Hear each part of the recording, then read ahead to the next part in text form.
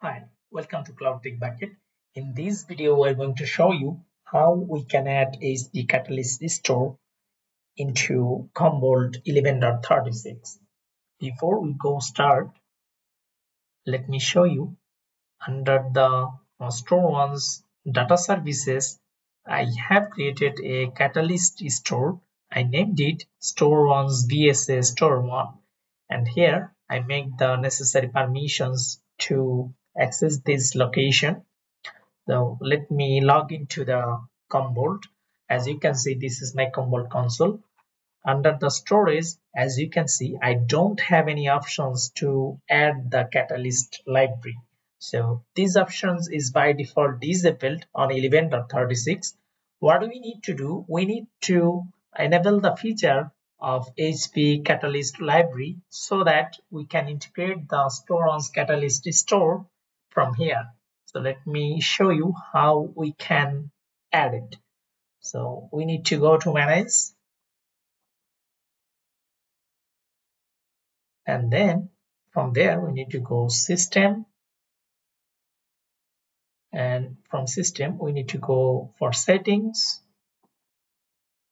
and here we have to click on add and then console settings. Here we will have to provide a name which we want to add. So this is going to be activate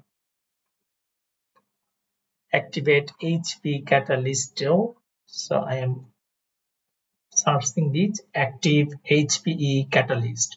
As you can see, we have these options which we called HPE StoreOnce storage. So I'm clicking here, and we remember that default value here is showing false. That's why we cannot see it into the storages. So what we will need to do, we will make this as true, and the book type will be Boolean, and then the category will be comservdb.gx global para. Seems all good, and we need to click on enable, and here we will have to need having just comment. So I am commenting it like enable HPE Catalyst store, and then I'll click save. So it's asking, are you sure you want to add the setting value? I'm clicking yes. So after adding it under the global, then we will have to go to entity, and here as you can see we have these options, HPE StoreOnce storage, and here as you can see the status default is disabled, so we need to click on enabled and then save it. Okay, so after adding that feature, I rebooted the Commserve server, and now we will have to go to storage, then go to cloud, and then click on add. From here, drop down to the HPE Catalyst storage, then give a name. So I will copy the name from the StoreOnce so that I can make the same name of my Catalyst store, and the storage volume name on the Commvault server be same.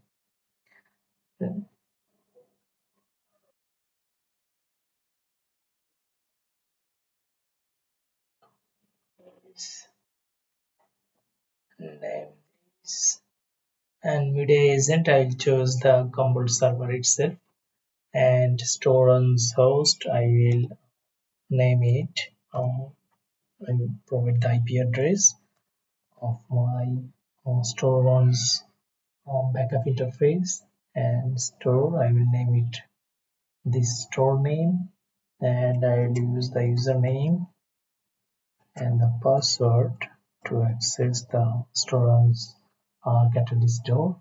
Then click on save.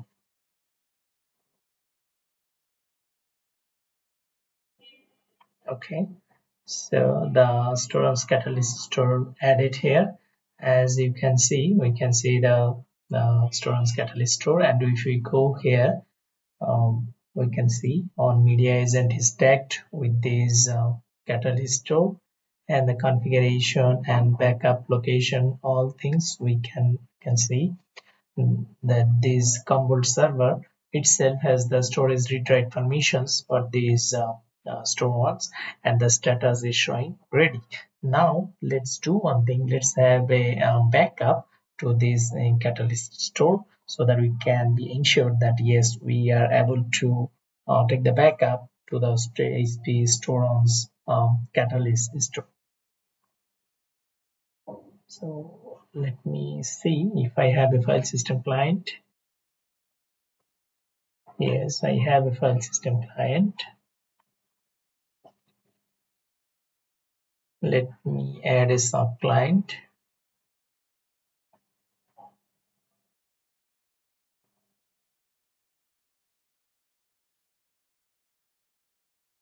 I will name it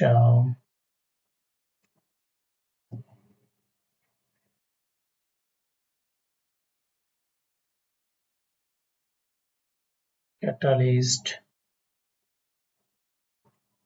test.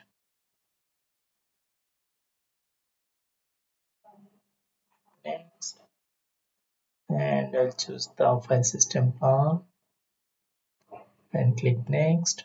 So the content, I will add a content from my file system client.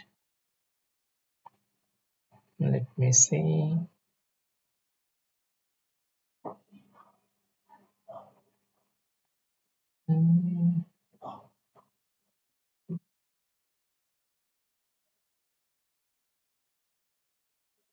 Okay, I'll choose this restore folder, then click save.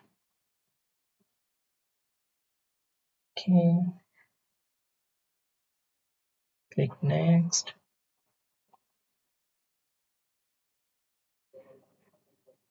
Oh, I need to make a backup plan with the catalyst store before I proceed, because into my file system plan I don't have the catalyst store, so it's associated with a local disk copy. So I will do that. Let me get back to the storage plan.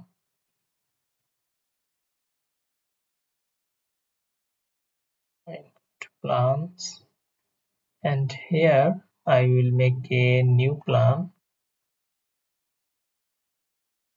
server backup.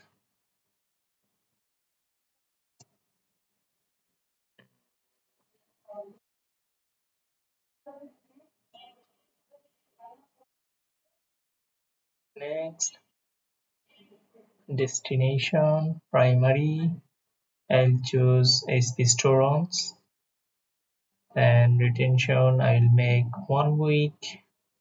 Click save and then click next. So I will not use incremental. I will not use this one also, so I will not schedule here. I'll click submit.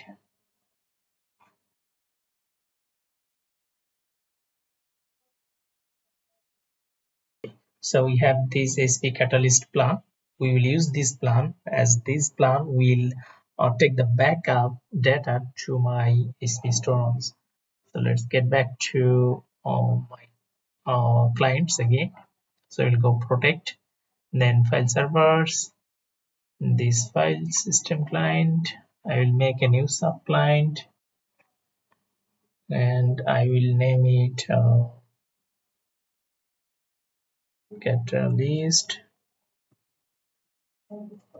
test. Click next. I'll choose the HPE Catalyst backup plan, and then click next. I will browse and add the content from C drive. I have a folder called restore. Click save.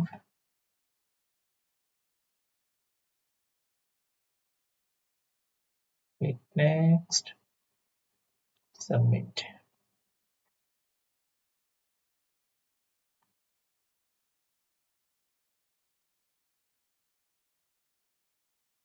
Okay, so let me back up as a phone, submit. So here, as you can see, we don't have any user data now right now. So as the backup is completed, we will see here we will have some user data. Let me get back to here, and from jobs we can see what's going on there, or we can go to global jobs, and here we can see it's already 25%. And if we click over here the job ID, then we'll get the details what's going on into the background. Let's wait for a few seconds. Okay, 41%, okay, 50%, 98%. Okay, so the backup job has been completed successfully. As you can see, it's completed. Now let's get back to the StoreOnce console. Here, as you can see, we have 246 MB user data which has been backed up from a client system to the HPE StoreOnce. So that's how we can integrate the HPE StoreOnce Catalyst store into Commvault backup server, and we can back up the client. So thank you very much for watching. If you want more videos like this, keep subscribe to our channel. Have a nice time. Bye bye.